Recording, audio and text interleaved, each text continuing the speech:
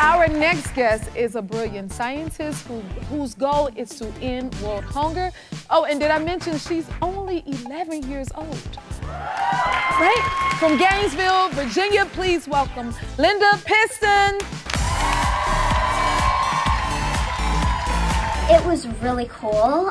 She is so nice, and it was such an amazing experience. It felt like a normal conversation, which is how an interview should feel.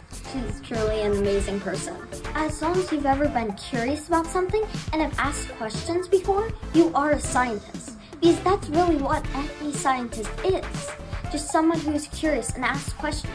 So you might not even realize it, but you already are a scientist. So I think I need like a trusted assistant or something to help me, you know, I need a good assistant. I can help. Well, I know I got you, but then I think I need a little extra help. What about legendary Bill Nye? How about that? What do you think about that? Bill Nye, there! It's so amazing to meet you.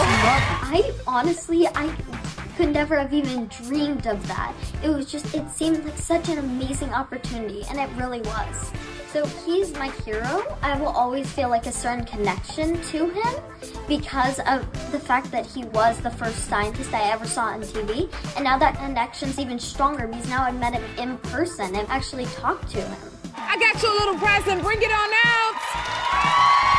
There you go. Just for you. You get your own little JHud bow tie.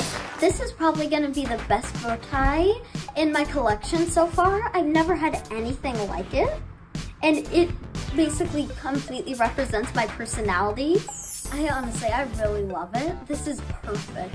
Jennifer Hudson, she's so amazing. She does so many things. She's a singer, she's a talk show host, and there's so many more things. And I just find it so amazing how she can do all those things and be great at every one of them. And Bill Nye has been my science hero for years.